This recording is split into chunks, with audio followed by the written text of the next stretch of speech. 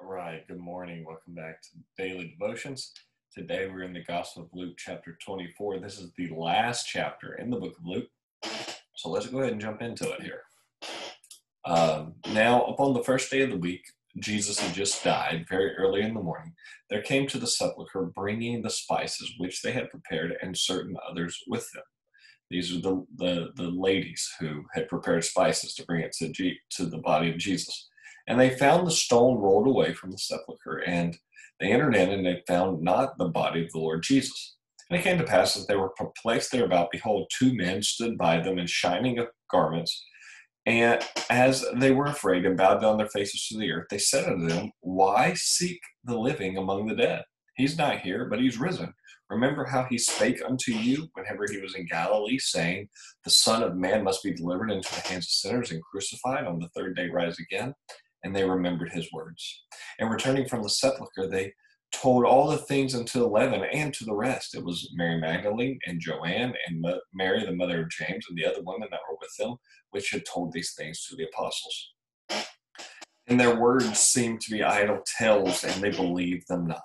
Then arose Peter and ran to the sepulchre, and stooping down and beheld the linen cloth laid by themselves, and departed, wondering in himself at that which was come to pass. All right, so it was Jewish custom for the body to be visited on the third day to see if the soul had returned to the body. The order of events is very memorable. The Marys come to the tomb. Whenever you take Matthew, Mark, Luke, and John, put it together, you'll see there was an earthquake. The door was open. They saw an angel or two. The countenance was as lightning, his raiment white as snow. The keepers, the guards of the temple became as dead men. The angel said, Fear not, I know you're looking for Jesus. He's not here. Why would the living be among the dead? He's risen as he said. They ran and they told everything they knew, but the good news was met with unbelief. But Peter runs to the tomb and wonders, what does all of this mean? And behold, two of them, which went out the same day into the village called Emmaus, which was from Jerusalem about 80 furlongs, and they talked together along the way of all the things that had happened. And it came to pass that while they communed together and reasoned, Jesus drew himself near and went to them, but their eyes were holden that which they knew not. And he said to them, What manner of communications are these that you have one another as you walk? You look sad. And one of them said, whose name was Cleos, answered, saying, Art thou only a stranger in Jerusalem? Hast not known the things which have come to pass there in these days? And he said, What things?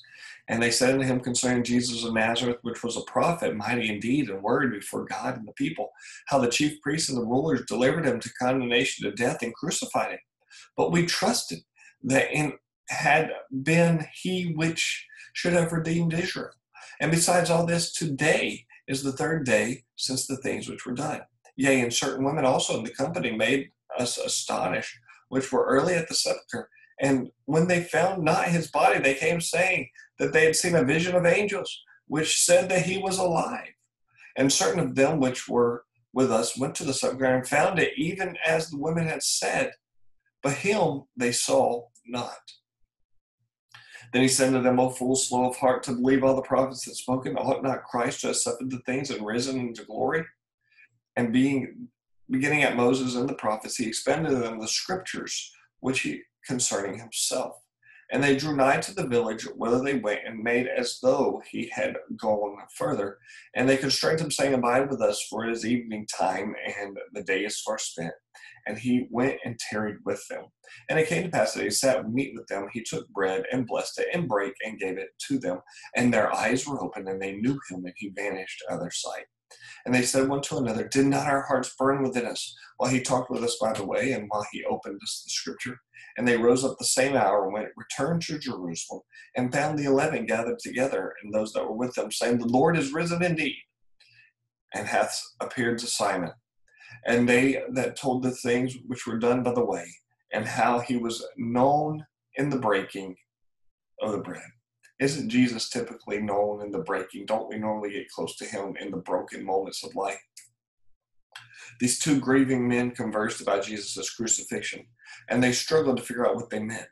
Jesus saw their confusion and began to tell them everything from Genesis to present, how the prophets fulfilled it.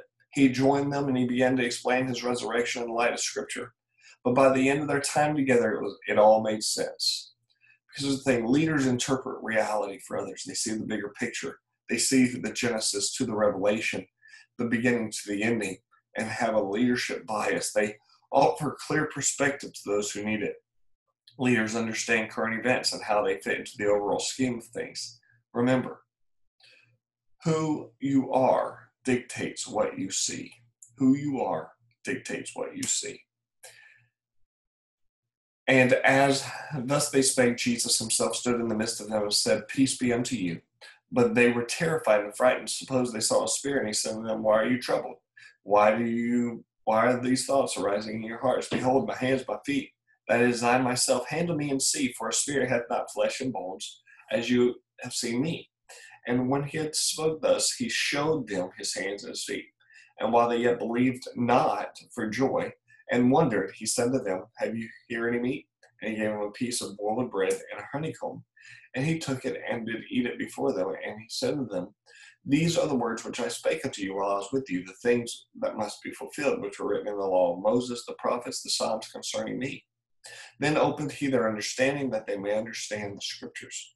And he said unto them, Thus it is written, It behooved Christ to suffer and to rise to the dead on the third day, and that repentance and the remission of sins should be preached in his name among all nations, beginning at Jerusalem. And you are the witnesses of these things. And behold, I will send the promise of my Father upon you. But tarry in the city of Jerusalem till you be endued with power from on high. His last words were their first concern. Luke 24 records some of Jesus' words to his disciples. He had trained them for more than 3 years, and now they're ready to go out and train others themselves. Jesus' work would have been useless if they had not taken what he had given them and reproduced it in the lives of others. He entrusted his entire mission in the hands of former fishermen and tax collectors. And this is what he told them to do. Go to Jerusalem and wait till you receive power from on high, and preach the forgiveness of sins in Jesus' name. We see this play out in the book of Acts. Luke is believed to also write the book of Acts, for Acts 1 tells the same story as Luke 24. Kind of like at the beginning of a new episode of a show, it'll say previously on. That's what Acts 1 is to Luke 24. It's a continuation. What a difference in the behavior of Jesus' disciples before the resurrection and after it. Just before all they had was like a spiritual leader, a spiritual rabbi. And then whenever he died, they ran from everyone, hoping to save their own lives. But after the ascension, they had a conviction and they had a testimony. They became invincible. Jesus instilled in them a confidence to turn the world upside down. Jesus' resurrection brought victory and hope. Here's what it says. And they led them out to far Bethany. He lifted up his hands and he blessed them. And it came to pass, while he blessed them, he parted from them and carried up into heaven. And they worshiped him and returned to Jerusalem with great joy. And they continued in the temple, praising and blessing God. Amen. And that is the book of Luke, chapter 24. Hope you enjoyed it.